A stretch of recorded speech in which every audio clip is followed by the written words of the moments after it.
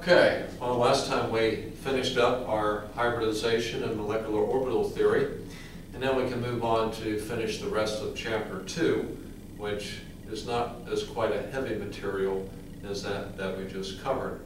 In fact, most of this you will have seen from general chemistry with some extras along the way. So the next thing we want to look at here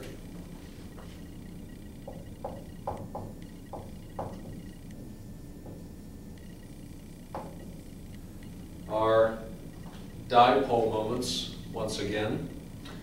And the particular thing we're going to look at are what are called molecular dipole moments.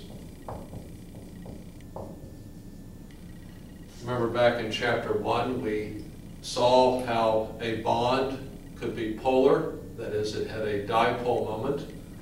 For example, a carbon and fluorine. Remember that fluorine was more electronegative than carbon, so it had a dipole moment, a bond dipole moment in that direction. And so we had partial negative and partial positive charges on those atoms like that. Well, when we get to molecular dipole moments, all we're going to simply do is look at the full molecule. For example, let's look at this molecule.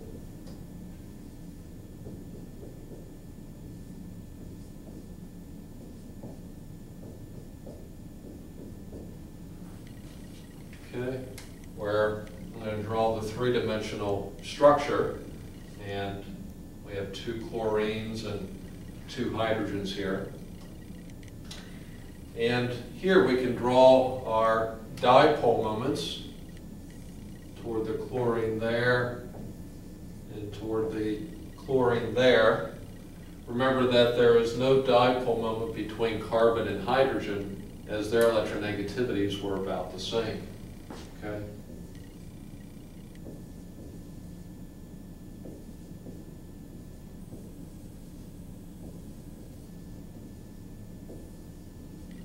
Okay, so those 2 bonds were nonpolar bonds. So the only polar bonds are here and here. What we do when we have a molecule is we see if they add together, and they do add together. They're pointing in the same direction. So here we get a net dipole moment, and if the molecule has a net dipole moment, that means that the molecule is polar. Okay? So that's what we do when we look at molecular dipole moments. If we changed up that molecule a little bit,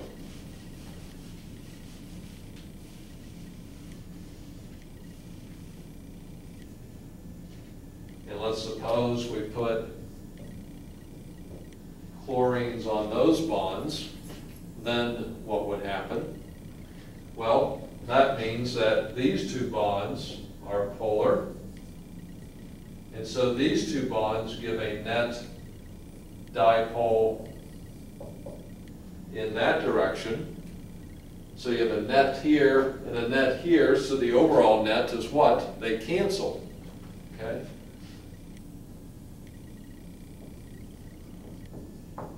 And so overall, there's no net dipole, and so the molecule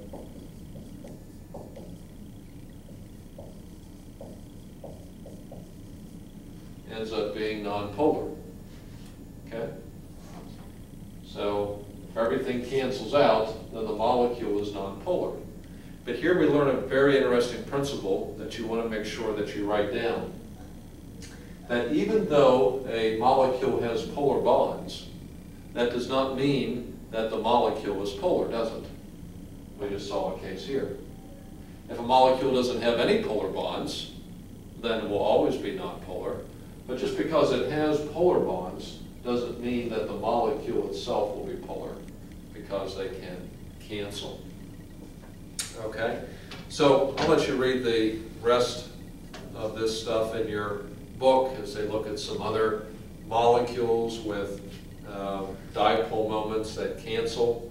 Okay, so you can read this on page 64, okay, and page 65.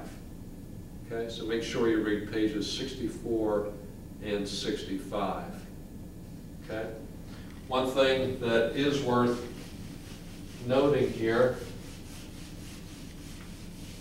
just to do a quick other example,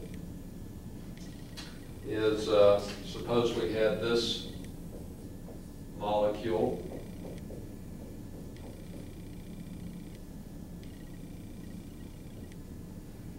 Okay, so here we have a carbon double bonded to oxygen, and note the lone pairs on the oxygen. Okay, so it doesn't matter whether it's a single, double, or triple bond. If one of the atoms is more polar, then we have a dipole moment in that direction. But here, the extra thing I want to show you is when you have lone pair electrons. Those act as electronegative entities. And so there will be a dipole moment toward the lone pair there, and a dipole moment toward the lone pair there. So these add up with this one to give us an overall strong net dipole in that direction. So all these three add up together. So this molecule would be a polar molecule. Okay? So let's go on then and look at one other thing here that's related. This is the topic of intermolecular forces.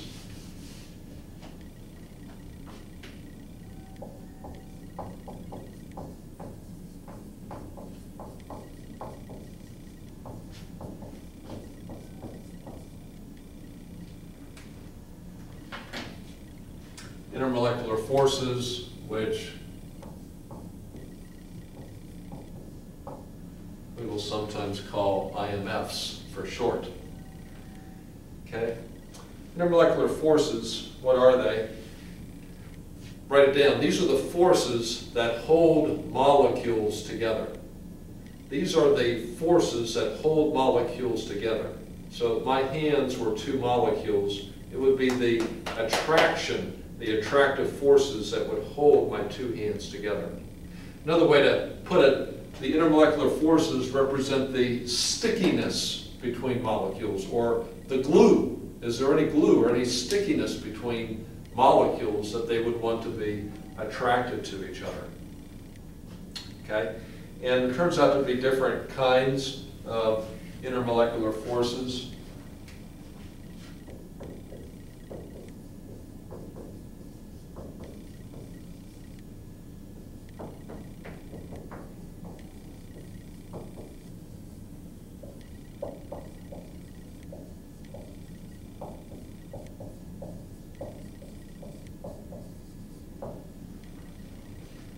Okay, the three that we'll focus in on are dipole-dipole, hydrogen bonding, and London dispersion forces. Okay? So let's take a look at these. Dipole-dipole are intermolecular forces between polar molecules. Okay? So if you have two molecules that are polar, they will be attracted to each other by that polar attraction that they each have. Okay? So any two molecules that are polar will have dipole-dipole attractions. What about hydrogen bonding? Okay? Write it down. Hydrogen bonding is a type of dipole-dipole. Okay? It's a subset of a dipole-dipole. And it has this set up here where we have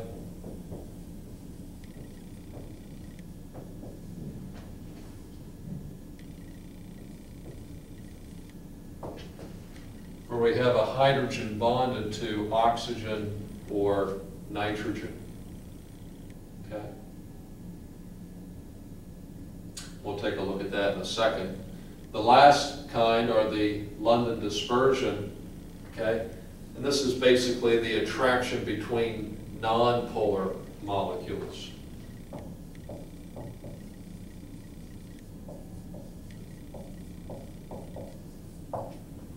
Okay? So you would predict this kind of attraction to be what? Very strong? No, very weak. Okay? And so in fact we can rate the strengths of these intermolecular forces. Okay? The highest strength here is hydrogen bonding, then dipole-dipole, and then London dispersion. Okay?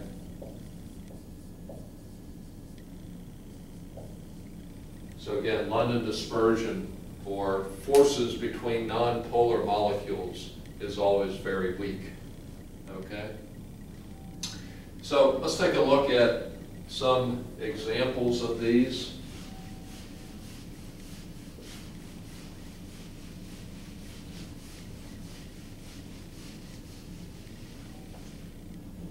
And see what's going on. Let's suppose we had this molecule here.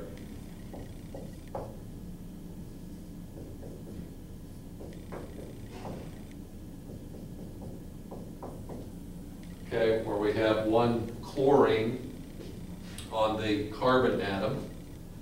Okay, and if you look, there's one dipole here, and so we have a delta minus here and a delta plus here. Let's bring another one in like this. We'll turn it upside down.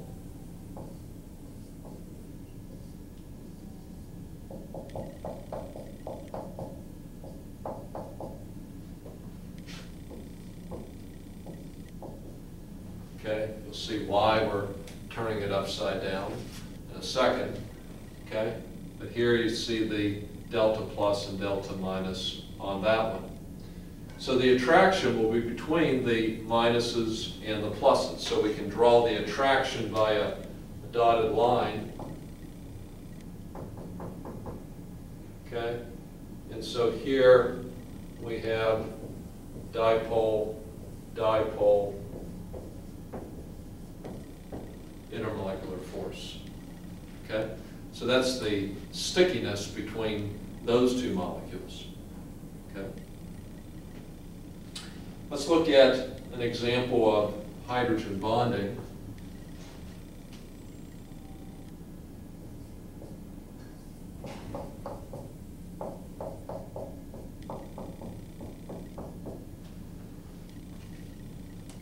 Okay, let's erase this here. Okay, note here I got hydrogen on oxygen. Okay, and let's draw another molecule down below.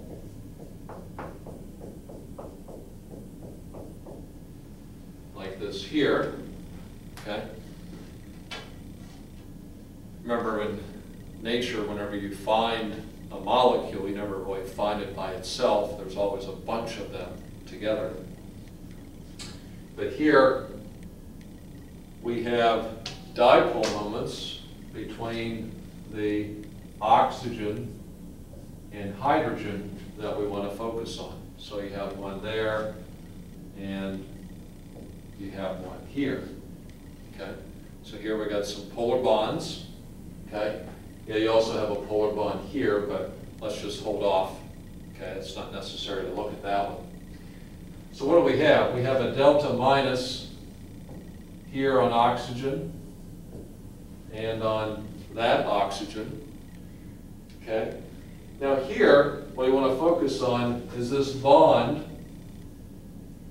between oxygen and hydrogen. Hydrogen is giving its only electron it has in the bond. Remember, hydrogen is 1s1. So this one electron is being pulled toward the oxygen, And so there's no more electrons with the hydrogen. So what will the delta plus be like on the hydrogen? The delta plus will be gigantic because there's no electrons left with hydrogen. Okay? So we got these big delta pluses, and that's what renders this hydrogen bonding. Okay? So that's why hydrogen bonding is stronger than regular dipole-dipole, because that hydrogen gives a huge delta plus, which makes it extra attracted to the delta minus on the other molecule. Okay? So that's hydrogen bonding. Let's look at one more here.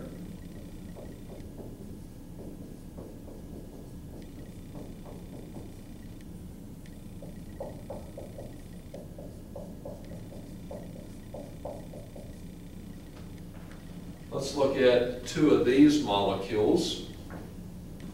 Okay. These molecules are called propane, which we'll learn very shortly in chapter 3.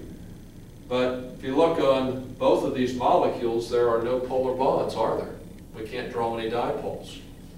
So the only attraction is a very weak attraction between the inner core electrons in carbon and the proton in the nucleus in carbon. Okay? That's a very, very weak attraction. Okay? So you do have very weak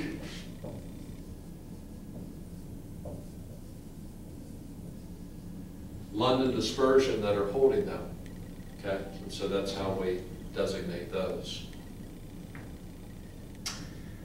Okay, well, the reason that we look at these intermolecular forces between molecules is because we want to look at special properties of them.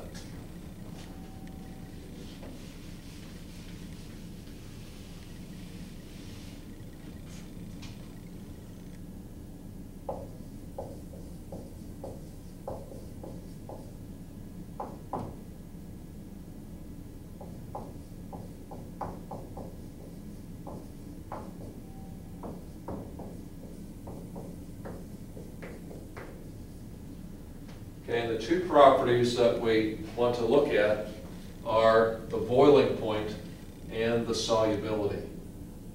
Okay? So let's look at the boiling point first.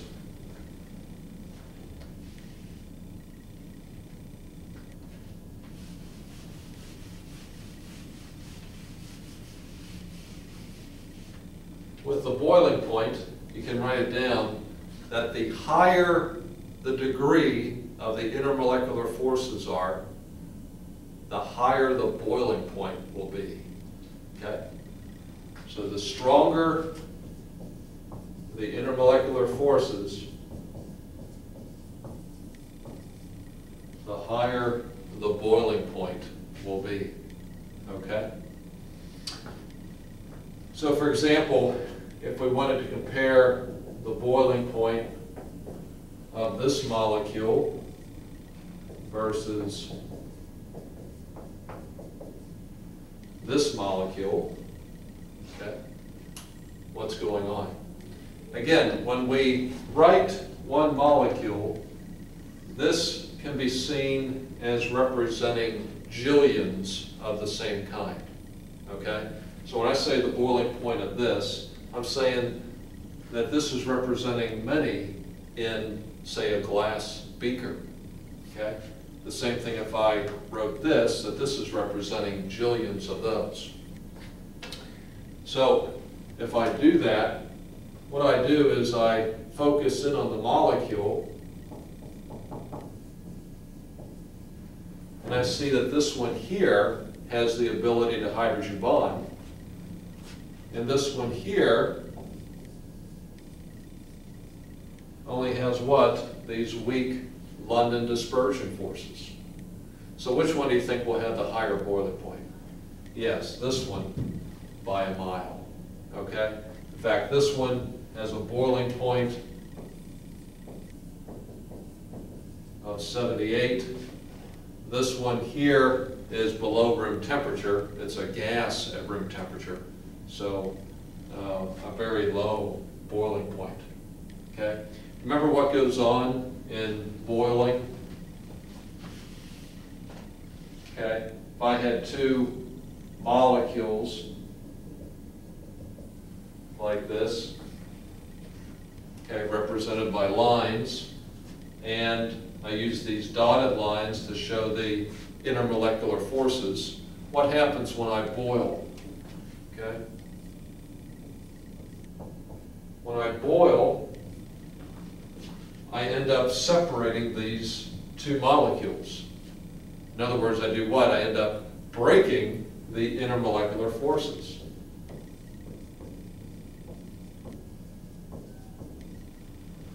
Okay?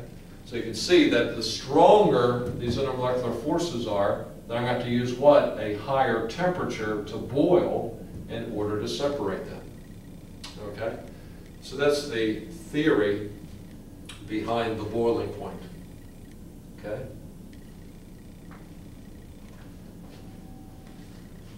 Let's look at one other.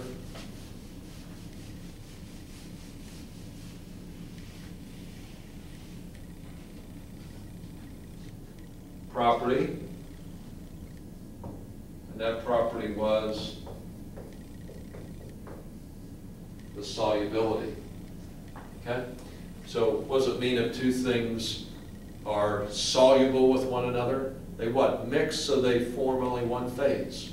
Okay? You can dissolve salt in water. What happens? You no longer see the salt. It has dissolved or dispersed within the water. Okay? And remember the general rule in solubility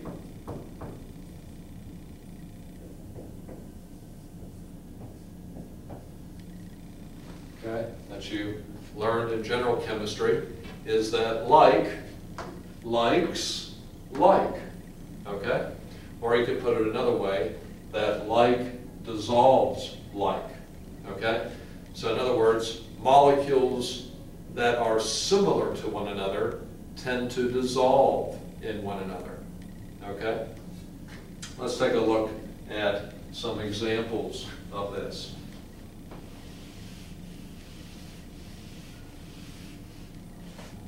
Okay? Let's suppose we had water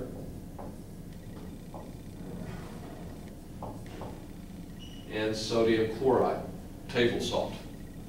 Okay? We already know that salt dissolves in water.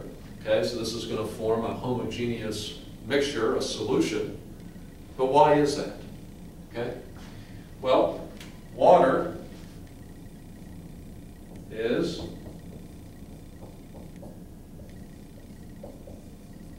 polar,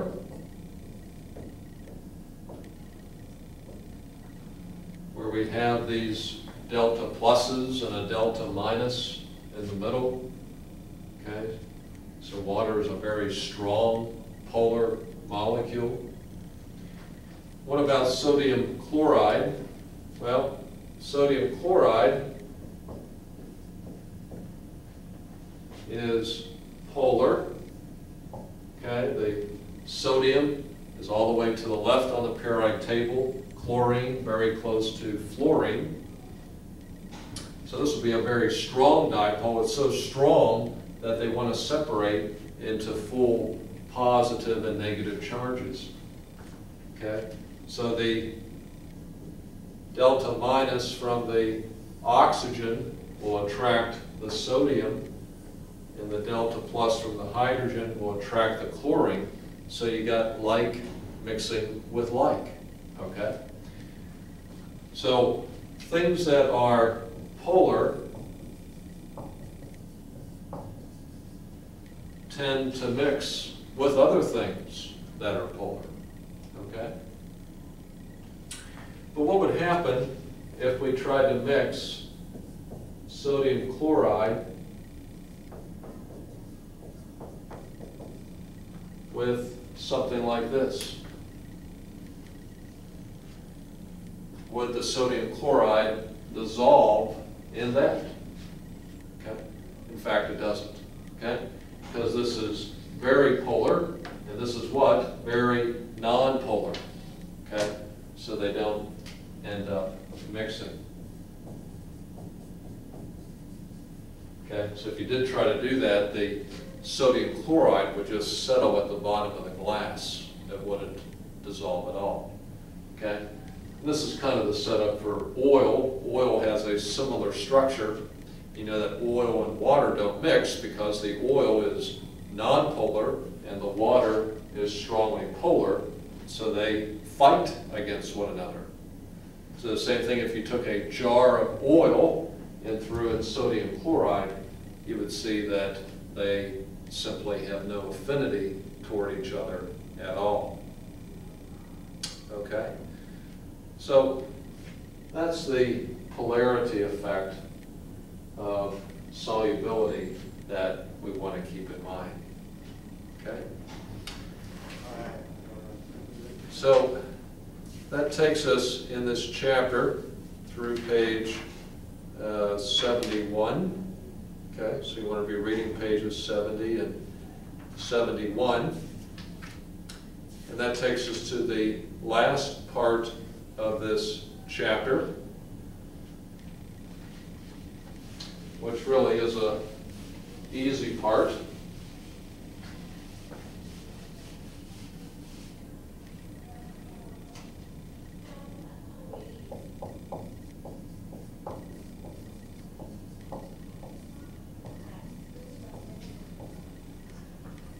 Okay.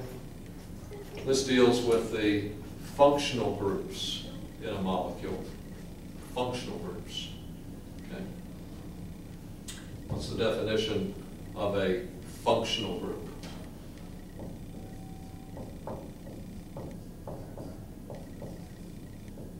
A functional group gives the identity of the molecule.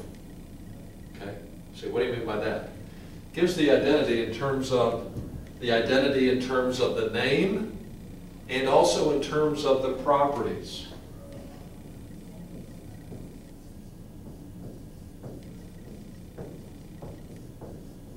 Okay? We'll unfold these as we go through organic chemistry. But that's what functional groups do. Okay? What we want to do is look at a series of functional groups, okay, and go through these.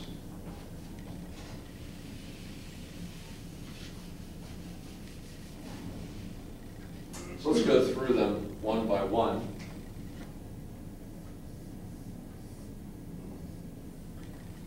Okay, the first functional group is if we have a double bond in the molecule, a carbon-carbon double bond. Okay, so write down, if I have a carbon-carbon double bond, that this functional group is what's called an alkene. An alkene. Okay.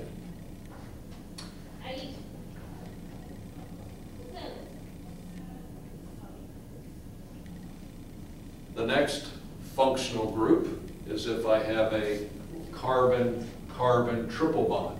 Write it down. A carbon-carbon triple bond. This gives me the functional group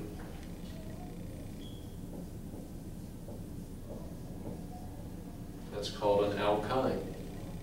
An alkyne.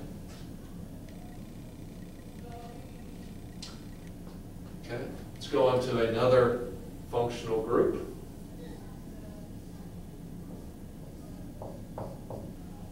Note I'm just drawing different molecules, but what is it that gives the identity? A double or a triple bond? Here, what gives the identity of this one? The OH, doesn't it? So if I have an OH on a carbon in a molecule,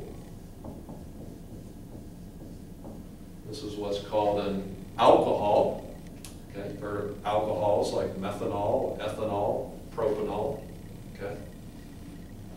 So anything that has an OH attached to a carbon. Okay. Let's look at another one.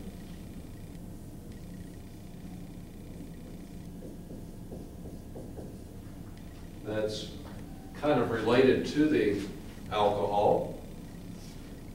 Note I have an oxygen, and that oxygen, write it down, is connected to 2 carbons. Okay? See how it differs from the alcohol? Alcohol has 1 carbon and a hydrogen on the oxygen. Here I got 2 carbons. When I have that, this is what's called an ether. An ether. Okay. Let's look at another one.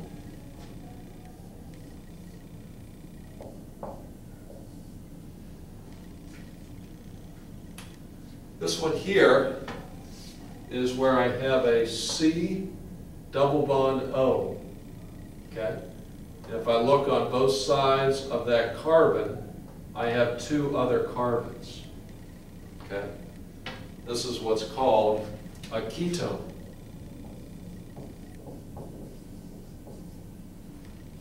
Okay? Because a ketone differs from this. Okay? See why this next one is not a ketone? Because I traded this carbon, this CH3, for a hydrogen. So this carbonyl has 1 hydrogen and a carbon. Okay? This is what's called an aldehyde.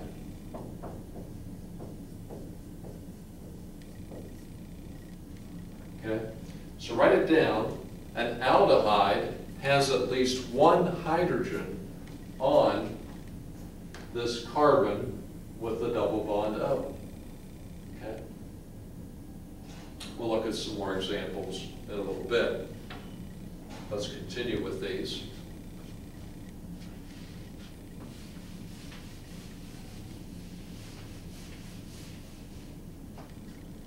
The next one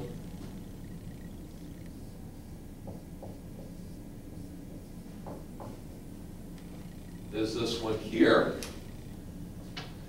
where note I have a C double bond O again, but this time carbon and an OH on one side. When I have an OH there, this is what's called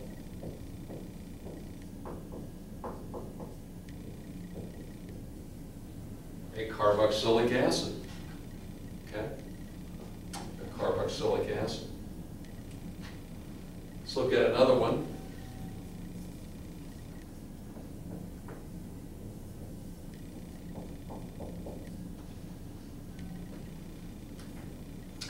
See how this functional group is closely related to the carboxylic acid, except instead of an OH, I have, write it down, a carbon attached here. And this sets up what's called an ester. Okay? So make sure you're making these little notes that I'm telling you that I'm not writing on the board.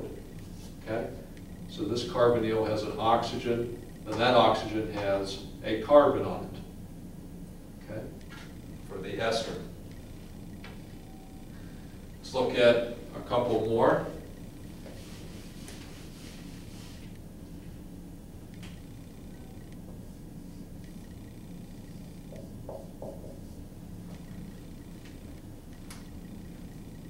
Okay, here I have a nitrogen connected to a carbon. Okay, I got some hydrogens on there. This is what's called an amine. An amine. Because if you look at this next one,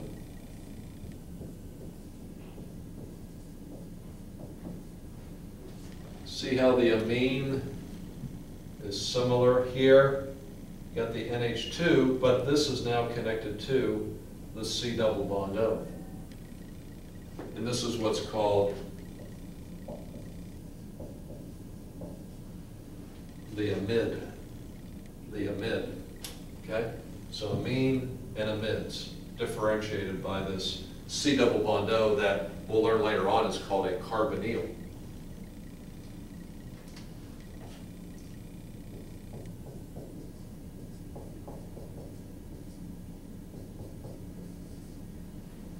Okay, this last one here is where we have a C triple bond N in the molecule. Okay, this is what's called a nitrile. A nitrile. Okay. So these are the initial functional groups that you want to get down. Okay. There are a lot more functional groups that we'll cover as we go through 241 and 242. But these are the initial ones you want to get down. Okay. Let's look at some examples. Okay. And in the chapter, page 77, problem 2-20, you want to make sure you can tackle that one, as well as on page 79, number 21, and on page 80, 22. These are good problems that have different functional groups.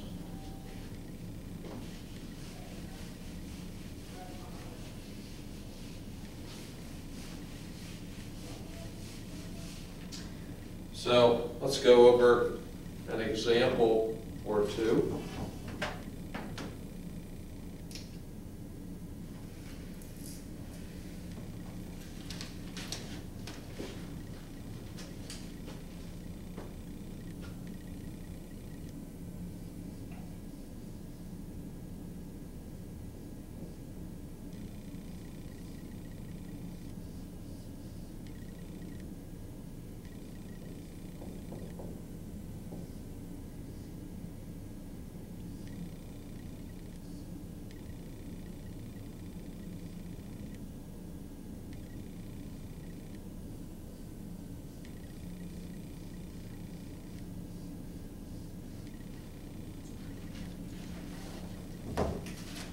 Okay, so this is taken from number 22 in the problem.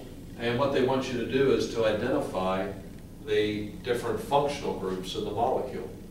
Okay, so sometimes a molecule can have more than one functional group. Okay, I just drew them initially to get you started so that you see what they look like if you just have one functional group. But now, can we see what we have here? Well, I got a carbon with an OH. So we got an alcohol in there. We got C double bond Cs, 3 of them.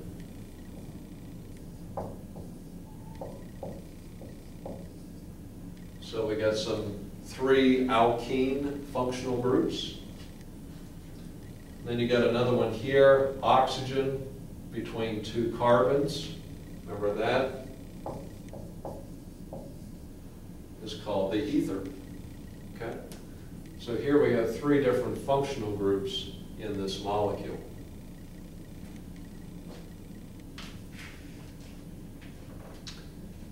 Okay? Let's try another one.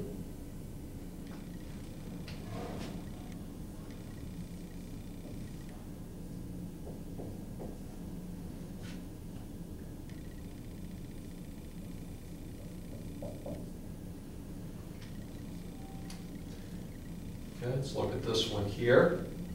What kind of functional groups are in this one? Well, here we have an NH2 on a carbon. Okay, so that was the amine. And then what other functional group do we have?